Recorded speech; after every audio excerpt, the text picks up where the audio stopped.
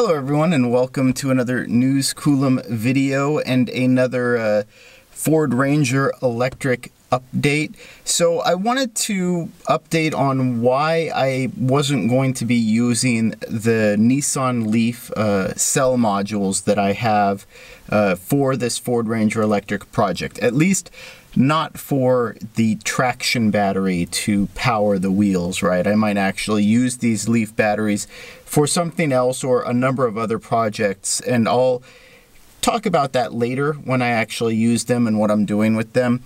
But I really just wanted to explain why I don't think that they're appropriate for these Ford Ranger electrics in terms of driving the motors, powering the wheels. And so the very first thing is they just don't have the capacity required, right? So I bought a set of 48 batteries, enough for 24 kilowatt hours when they're factory fresh.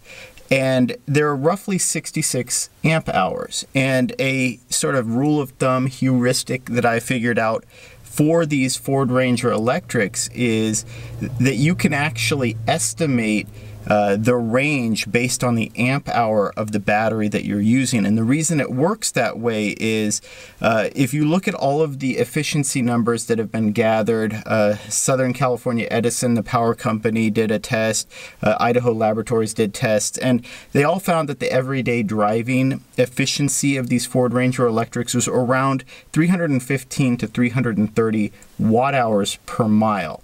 Now, what's interesting about that is that's almost identical to what the nominal voltage is for the pack. And because capacity is a product of the nominal voltage times the amp hour capacity of the battery cells, it's a really quick shortcut way of saying, you know, if I'm running at nominal capacity, the amp hours is going to be roughly equal to the range.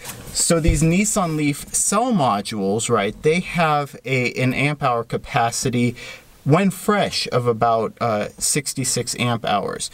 Now, that means that if I were to put 45 of these in series, which is the max voltage that the Ford Ranger electric would allow for, I'd see roughly a 66 to maybe 70 mile range based on that. And that's just not enough for my needs. My baseline expectations for range on any electric vehicle are a minimum of 150 miles. It has to be able to hit that in everyday driving, or it just really can't even serve my basic needs, let alone any sort of stretch driving that I might do. So these 66 amp hour Nissan LEAF cells just wouldn't provide the capacity that I would need for these Ford Ranger electrics. In order for them to do so, I would actually need to have probably 3 sets of 45, at which point I would run 3 sets in parallel and then 45 in series, and then that would give me enough range of just short of 200 amp hours. But that's a lot of batteries. I didn't have those available. I didn't have 3 sets of Nissan LEAF batteries essentially available. So yeah, just what I have right now wouldn't be worth making into a pack. The second reason is these Nissan LEAF cells are degraded, and they're degraded a lot more than I thought they would be. When I saw them, I figured, okay, somewhere between 70 to 80% of the original capacity.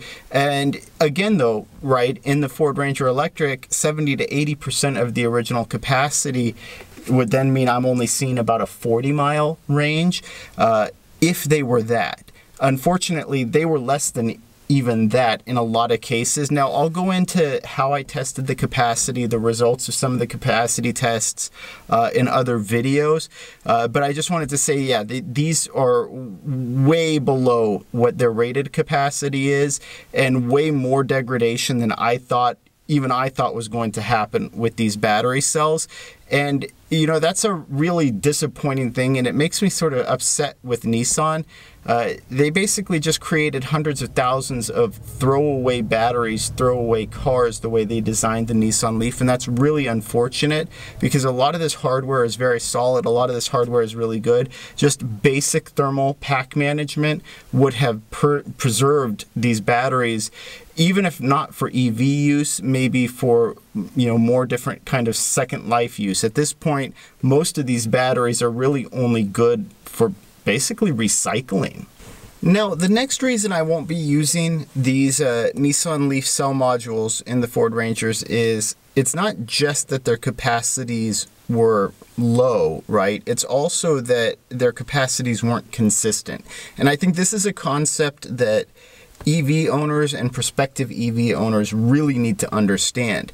And that is that your pack and your pack's overall capacity are only as good as the weakest cells. So Chevrolet Bolt EV owners experienced this where some of the cells slipped through quality control. LG Chem sent out some cells that were bad.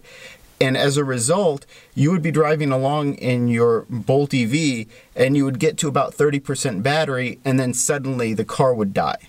And the reason for that is just one cell was enough to cut 33% of the battery's overall capacity out. And so you're basically only going to be as good as the weakest cell in the pack. And because some of these Nissan LEAF cells, they tested really low in capacity, I would be looking at in a Ford Ranger Electric, if I were to package my best 44 to 45 of these cells in series and put it into the battery, I might actually only be looking at about 30 to 40 miles of usable range, and that just wouldn't be acceptable, right? And so with that inconsistency within these cells, even though it was my understanding that they all came out of the same pack, they just wouldn't be usable in a pack that I created for the Ford Ranger Electric. And then the fourth reason I don't really want to try to use these in the Ford Rangers is the Ford Rangers came with a pack designed for the chassis, the configuration for the vehicle. And while these are a good modular design, they don't really work with the way the battery pack for the Ford Rangers was created. So this large square rectangular shape here, the flat shape, it just doesn't fit into the packaging the way that I would want it to. And like I said, in order for me to get enough range out of these to actually make it worth my while or usable in the Ford Ranger, I would need 135 of these cell groups. And to package 135 of these inside the Ford Ranger Electric's battery pack, it's just not configured to support this cell group size in that configuration. It just wouldn't work. And then finally, the fifth reason is I just found a better battery, right? Just better in terms of packaging, in terms of size, in terms of energy capacity, in terms of battery life, even in terms of cost. And I'll do a video on them specifically because they're deserving of it. But even when these were fresh, the batteries that I got would probably come close to these in terms of energy density at their factory fresh peak performance, but they're even cheaper, right, per kilowatt hour than what I spent for these batteries used. So yeah, I'm gonna go into that, but either way, the batteries that I will be using for the Ford Ranger Electrics, suffice to say that they're far superior to what these Nissan LEAF cells would be capable of, and they just fit the overall plan for the vehicle a lot better. Like I said, I'm going to do a lot of deep dives into the battery that I'm putting together. I'm really excited about it, and it just seems to really match the needs of both the truck itself and the rest of the systems in the truck, and then my needs and expectations for the Ford Ranger Electric as a vehicle or as a personal, driving vehicle. So I'd love to hear what you think. What are your experiences with these Nissan LEAF cells? Have you had a chance to use Nissan LEAF cells for various projects, electric vehicles, energy storage, things of that nature? I'd love to hear your feedback on them.